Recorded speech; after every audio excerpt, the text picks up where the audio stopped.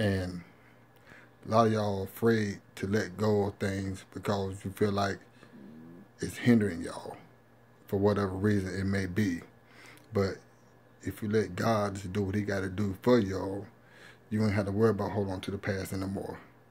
And I'm going to read a Bible scripture today to let y'all realize and know exactly what he's saying about letting go of the past. And today I'm reading from Isaiah 43, verse 18 through 19. And it reads, "Forget the former things. Do not dwell on the past. See, I am doing a new thing. Now it springs up. Do you not perceive it?" That right there should let you know exactly what he's saying. The word perceive, biblical mean, do you see it? Do you understand what he's doing? He's telling you forget what you used to do or what someone have done wrong to you.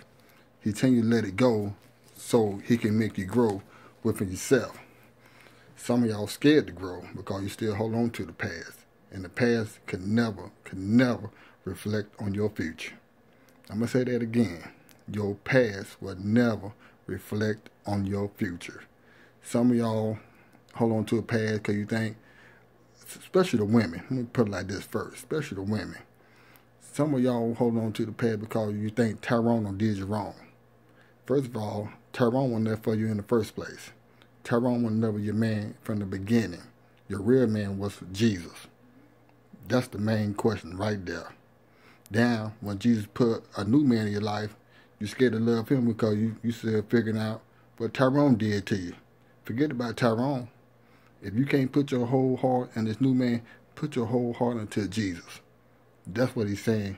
Forget about the past, the former things. Forget about Tyrone. And they go for some of the guys too. Because here it is, you so caught up with Lisa, and Lisa done you wrong. Now he done bought you Michelle, and you don't know how to love Michelle because you so caught up with Lisa done to you. So if you can't forget about Lisa, how you gonna love Michelle? You can't. So that way you tell you, forget about the past. Then you got some of these people out here, oh, Mr. LT, man, you just don't know. You know, I got a bad track record. He's not concerned about your past or what you used to do. He's worrying about what you're doing now, how you going to perceive it so you can grow. That's what he's saying. Read the scripture. If you need me to preach it to you again, I can preach this sermon to you all day long. That's what he's saying. Quit holding on to the baggage and get the new luggage. That's what you need to do. You need to let God do what he need to do for you so you can grow. Once you let go the old stuff, the new stuff will come. Then you will see yourself grow. They even go for your finances. If your finances struggle, he said, don't worry about your financial struggle 6 months ago. Give it to me. And let me see, and you see your finances uprise in a new whole way. That's what he's saying. That's what he's saying. Oh, LT, you just don't know. I grew up in a bad neighborhood. I did too. Best believe it or not, before I came in minister, I was just like some of y'all guys out there in the streets, out there selling drugs, drinking, smoking. But when I forgot about the old things, look what he did for me now. I became a minister. Here I'm teaching people. I'm praying for people. I'm sharing the word of God. So that's what I mean by the word perceive. Now I can see myself grow into the man he wanted me to be. That's the whole meaning of being perceived. Let him do what he got to do. You just forget about the old things. Oh, LT, I really lost a loved one. I lost a loved one too. I lost more than one loved one. I lost my father when I was 17. I lost my mother when I was 27. But in the midst of me losing that, not saying that he gonna replace me with a new mother and father, but he gave me beauty for my ashes. The Bible said that if you lose something, he will give you beauty for your ashes. And also the word of God said that he will pay you back double. And guess what he did for Minister LT? He gave me that. He bought me a beautiful mother-in-law, a handsome father-in-law, not one, but 2 beautiful sister-in-laws. So if he did it for me, he can do the same thing for you. Even when I was with a girl at one time for 10 years, she did me wrong. But guess what he did? He bought me the most beautiful wife that I can ever ask for. So he still gave it to me. So I forgot about the past, and I started looking towards the future, and that's what he did for me. So if he did it for me, he can do it for y'all guys too, and girls too. So just quit holding on to the old baggage and hold on to Jesus and let Jesus guide you and direct you the way how he wants you to. That's what you need to do. Pick up the Bible. Start getting on your knees. That's what he wants you to do. That's why it's the word of God. That's what the word say. Forget about the former things. He's not pleased what you used to do. If you drink, he's not worried about that. If you was a scribble, he's not worried about that. If you did drugs or if you sold drugs, he's not worried about the former thing that you did. He worried about the things that you're trying to do now to better yourself and the purpose that he put inside of you. That's what he's trying to do now. That's what the word of God says. Don't you see it? I'm doing a new thing. And once you forget about the former things, you will see the new things that he's putting inside of you, if you let him. But it starts from you, though. He's already on board, ready for you. It's when you going to get on board.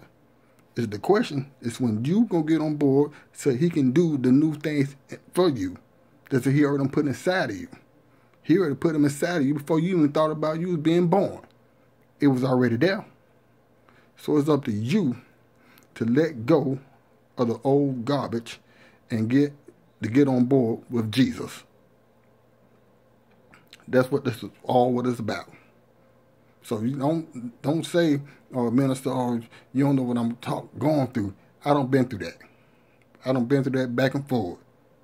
Trust me, my brothers. Trust me, my sisters. I have been there and done that.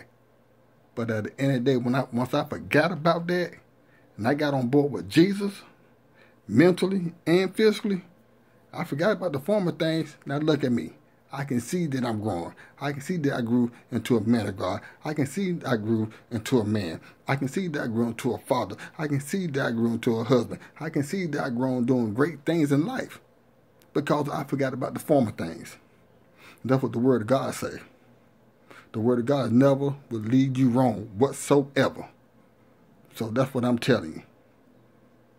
So I'm going to be coming to y'all every day with a different word and a different message.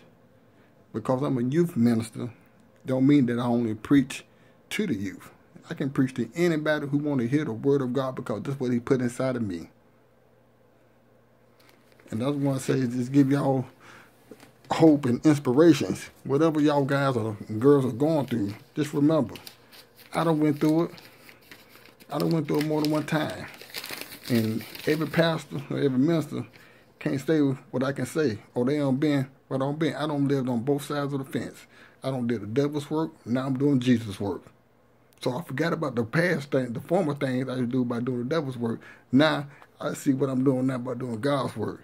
And how it has helped me and how I perceive it. Now I see me growing. I see the light shining all on me each and every day. So when somebody say, Pastor, pray for me, I don't sit there, okay, I'll do it. I sit there and do it right then and there. When they want to hear the word of God, I give them the word of God right then and there. So before I close, I got a prayer. I want y'all guys and girls to pray with me. And it goes, Lord Jesus, I ask of you to come into my life, for you to take over, for you to help me, to guide me, direct me, and to use me, and to build a relationship with you. And I believe in the mighty name of Jesus, by you praying that, by y'all guys praying that God is already at work on y'all behalf. I want to say I love y'all, and God bless y'all. Peace.